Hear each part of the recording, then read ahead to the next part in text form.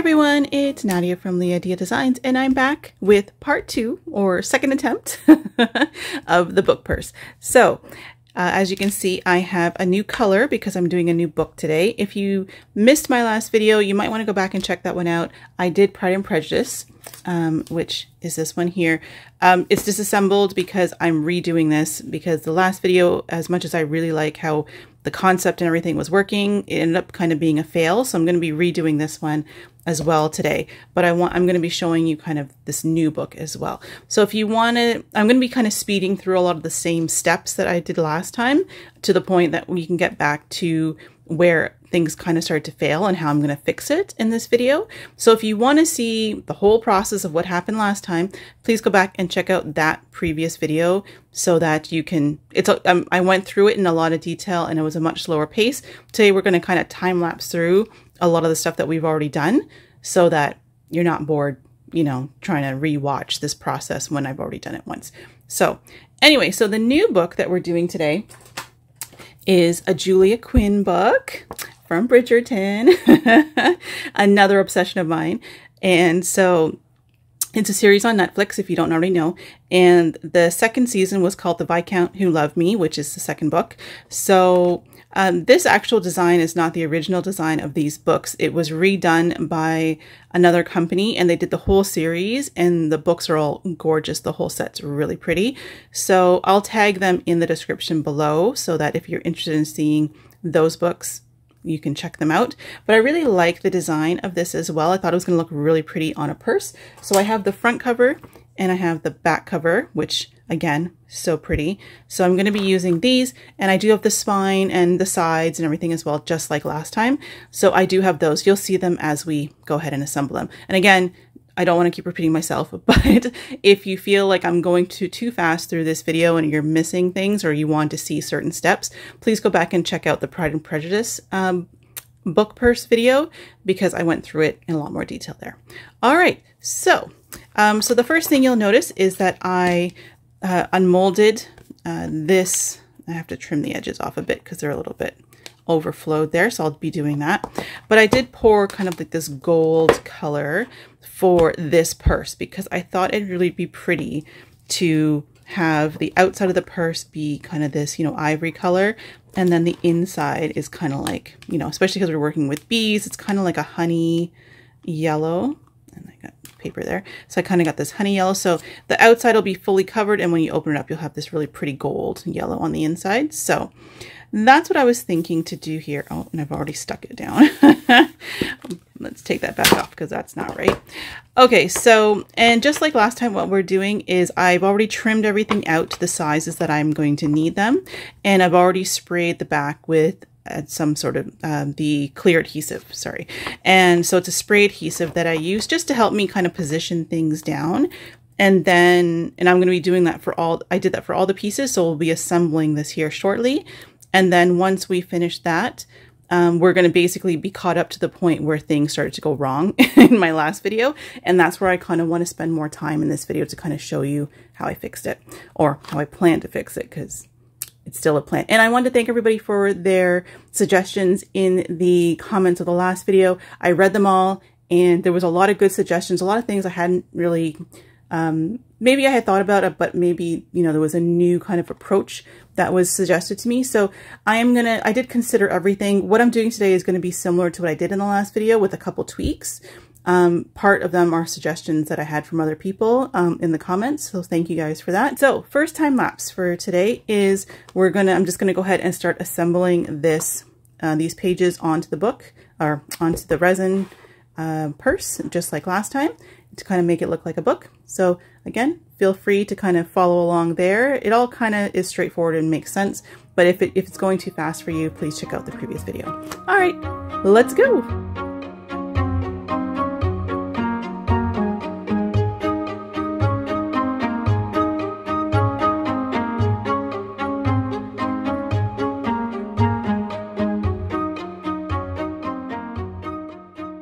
So one of the major changes that I made on this version than I did differently than last time is last time I had the edges of the, you know, these paper printed edges going all the way to the edge of the resin.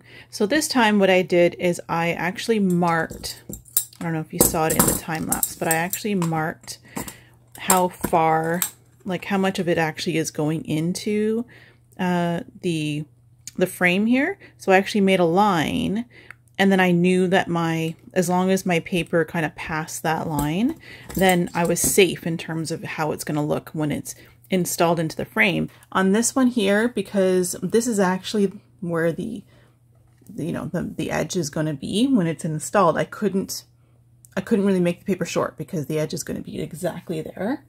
Let's see if I can show you guys. Like, it's literally like exactly there. There's no gap there for be able to have the paper be short. So I just taped it and I wrapped that around. So hopefully that's going to help that there. But look at it. Look how cute it's looking already. Like, these are the pages. The book pages are actually this color, which is really cute. So we have our top, our bottom, and our sides. So there we go. Next thing I'm going to do is I'm going to spray lacquer them or spray seal them. This was a suggestion from a number of people, and I did know that this existed, that we could spray lacquer or spray varnish the covers, but I've had kind of hit and miss success with that in resin in the past. But I think in conjunction with everything else that we're doing, it probably will help, especially where I feel the weakest part is the corners. So I'm spraying kind of the clear varnish over the whole thing in a light coat, but I'm concentrating it more on the corners. So just to kind of give it a little bit of extra. Let that dry, and then I'm going to go ahead and use our book contact paper or contact film. So I'm going to be using that to wrap the book again as last time. The difference this time will be that, again, I'm going to cut it short so that it doesn't actually go all the way to the edge, because another issue we had last time was that when the contact paper went all the way to the edge, the resin didn't want to stick to it. Like, it's fine to kind of top coat, but it was starting to peel up on the edges. So we're going to stop a bit short with the contact paper so the resin has a little bit of an edge of its own to grab. All right, so I'm going to get these sprayed. We'll jump into another time lapse and we'll be back.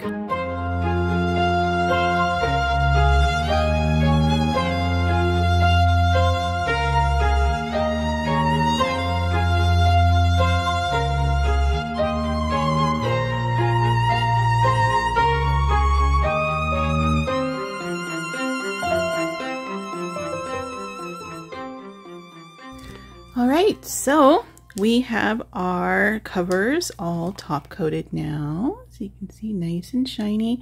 And I'm glad to say everything worked really well.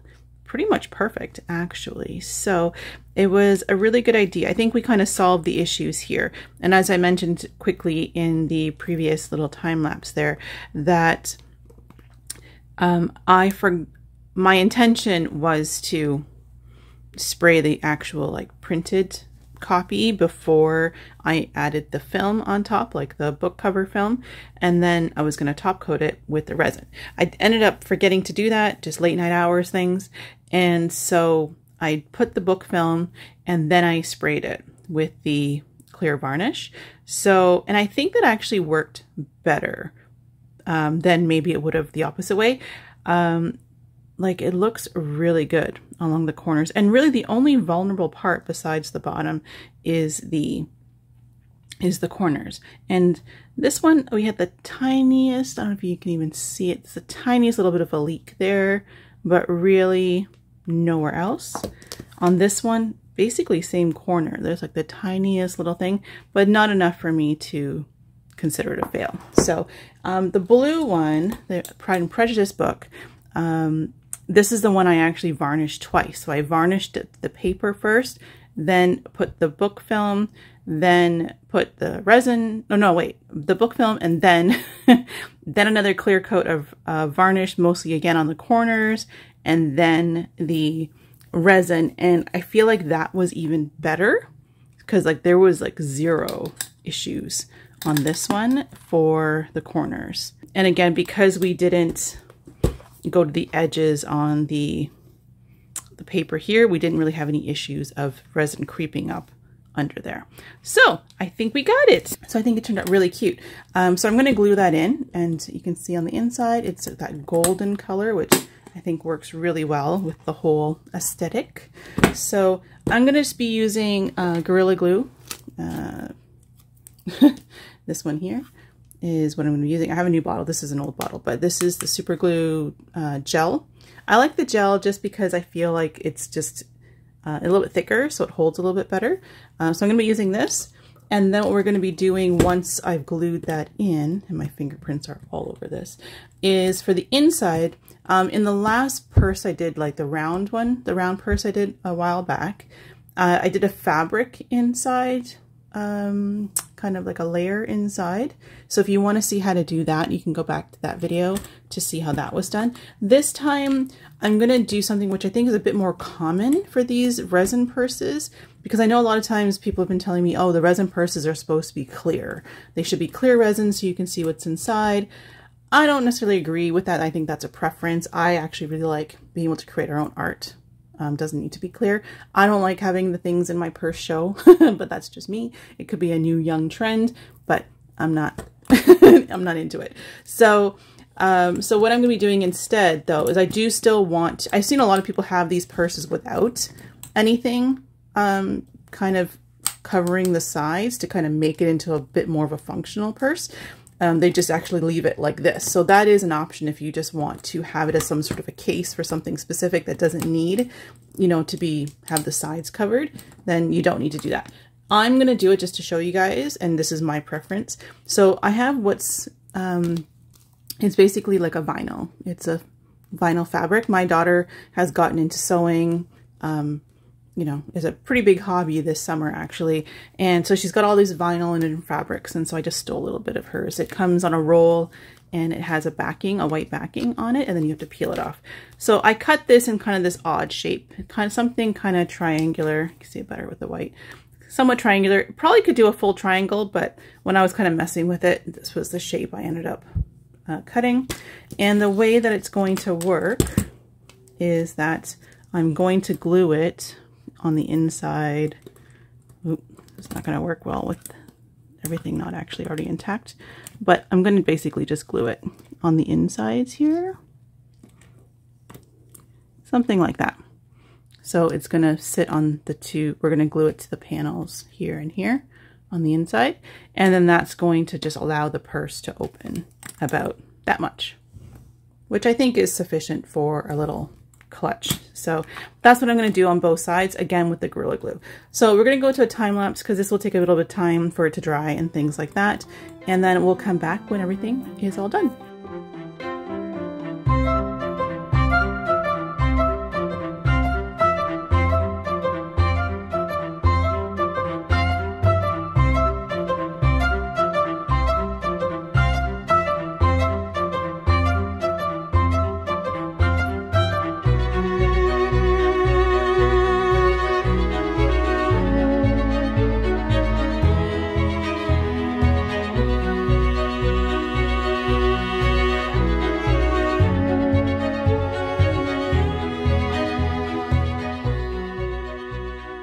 All right, so we're all done. We got this one all finished up here now, and it's looking pretty amazing. I'm so happy. I got to get all the fingerprints off of it, but I'm so happy. It only took us 2 videos, but we finally got it perfect. So happy. So here we go. So we got the panels all glued in, and now when you open it, has our, can you guys see the vinyl in there? So here. Here, I probably could have gone a little bit bigger with the vinyl so it could open a little bit more, but I mean, my hand fits in, so it works. So here we go.